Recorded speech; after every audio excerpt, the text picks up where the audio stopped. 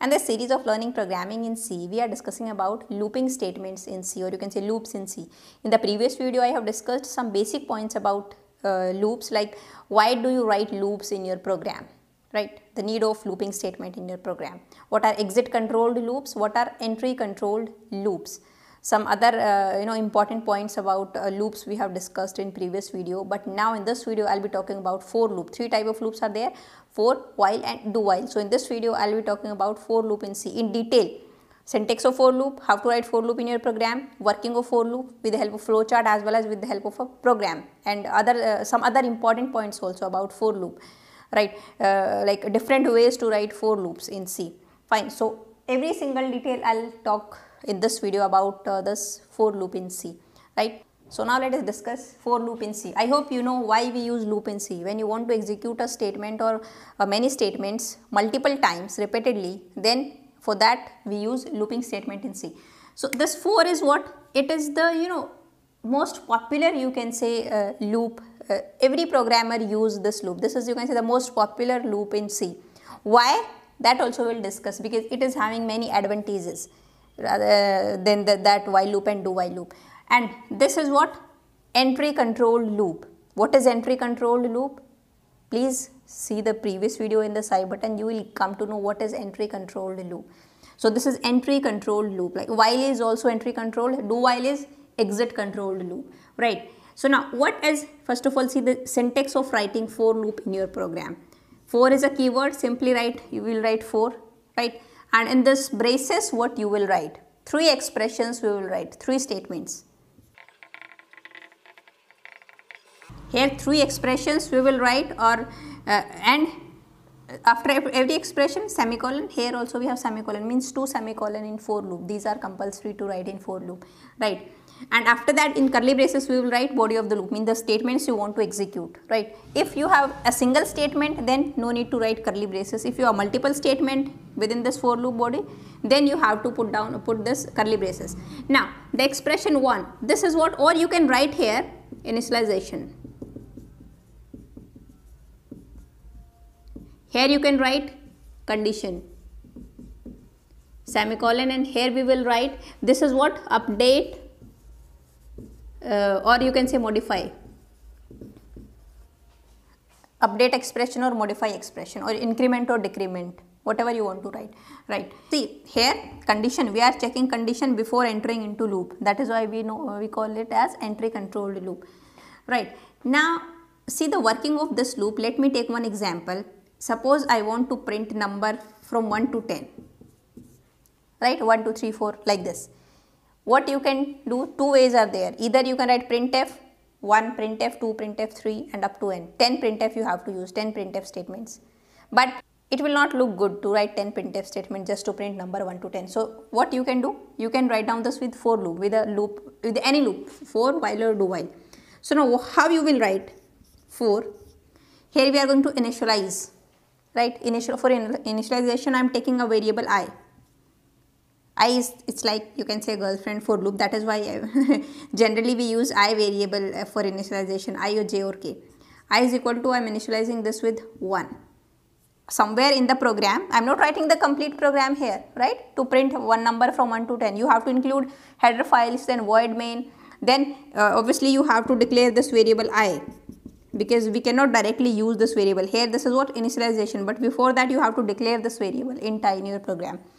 Now condition is what? You want to print number till 10. So the loop would be executed till I becomes less than equal to 10, right? And then I plus plus. I am going to increment, because I am going to print 1, 2, 3, 4 like this.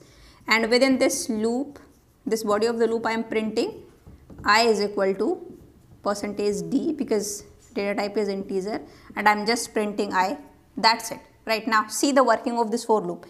First is, this is what initialization. So first I would be initialized in memory. In memory I have a variable I, and the value of I is now 1. That's it. Now this is first step. Second step is condition would be checked. I less than equal to 10, I is 1 and this is 10. 1 is less than equal to 10. Yes, condition is true. right? Now control will not go to the third one, increment or decrement, the modify expression. No, now if condition is true, control will enter into this for loop. And in this for loop I have written one statement, printf I is equal to %d. So what output you will get? I equal to %d would be replaced with the first argument, that is I value would be first, I value is 1, 1 would be printed on your screen. And that's it. Only one statement I have in this for loop. Fine. Now after executing this body of the loop, control will go to here. Now the I value would be updated. Now here I have I plus plus. Now value becomes 2. Right. Now again control will go, means third is what? Second. This one is third, the body of this body of the loop. Then this is the fourth step, increment or decrement. Now after fourth, again second condition would be checked, 2 less than equal to 10, yes. Again control will enter into this loop. What would be printed? I is equal to 2. After that again I plus plus, that is 3. Condition would be checked, I is equal to 3 would be printed, and like this. This is going to be in loop. See, this and this. These statements are executing again and again, but this initialization is what? Only one time. This initialization, this statement would be executed only once. That's it. These are in loops. Right? Now suppose I value becomes 10. So 10 would be printed.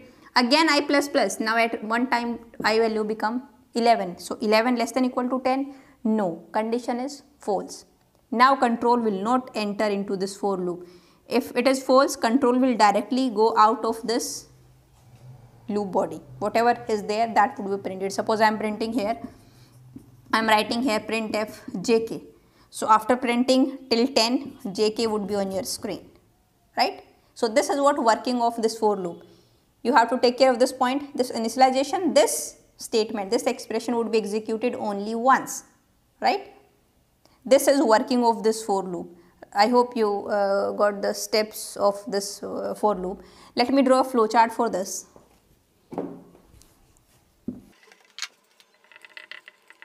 First is this one, initialization, that would be executed only once, then condition would be checked. Now if the condition is true, then control will enter into this, then you can say this body of this loop would be executed, whatever you have written there. Then what value? This modify or this update expression. After modify or update, again it will check the condition, means again control will go to here, check the condition. If the condition is true, again this is in loop.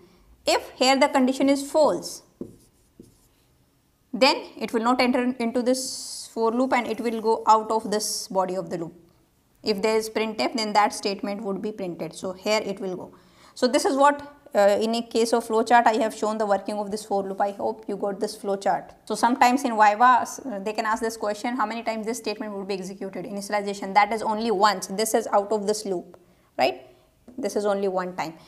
It is not compulsory that you have to write down, initialize the I value from 1. Here in this case it is compulsory because I want to print 1 to 10. So that is why value would be started from 1, right? But here you can also write I less than 11. That is also fine. If you want to print, suppose I want to print jk 10 times, right? So there you can initialize I is equal to 0. Condition is I less than 10, 10 times. I less than equal to 9. That is also fine, 10 times, right? I is equal to 2 and I less than equal to should be I think 11, right? So let me give you one assignment for you. If you got the working of this for loop, then definitely you can answer this. Now you have to tell me in comment box what output you will get if you are writing for loop like this. I is equal to 10, I less than 10, I plus plus, and printf I am printing I, right? Now each expression is having its own properties. Some properties are there. You can say some interesting facts about for loop. It's not like that you have to write for loop like this always. No, there are many ways you can write for loop. This expression, this is completely optional. You can ignore this. You can. It's not compulsory to write this in this for loop. This is also optional. This is also optional. So you can write down for loop something like this also. 4 and 2 semicolon. These 2 semicolons are compulsory. right? You have to write down these semicolon, but you can these are optional, all the three expressions. So when you execute this thing, then also you will get some output. If you don't write this thing, then simply write semicolon, conditional, condition and increment decrement. If you don't write this thing and this thing, simply write semicolon, condition and semicolon, that is also fine, right? So every expression is having its own properties. So I'll be discussing every expression properties in next video, and with the help of some examples, we will discuss many examples, many ways to write for loop statements. Then only you will be able to solve those kind of questions when some code is given and you are asked to give the output of this code. They'll not just write this for loop and this and tell me the output of this program. No, they'll do some tricky things with for loop, some experiments. So everything we'll be discussing in this series one by one. In next video I'll discuss that thing. Means if you are learning C, then learn it in a good way. Every single detail about the topic you are learning. Every single tricky things, every single experiment you can do with that topic. It's not like that simply learn, yeah, this is the expression of writing for loop, that's it, now we will discuss while loop. No. There are many more left about this for loop. So that I'll discuss in next video, right? So now I'll see you in the next video. Till then, bye bye, take care.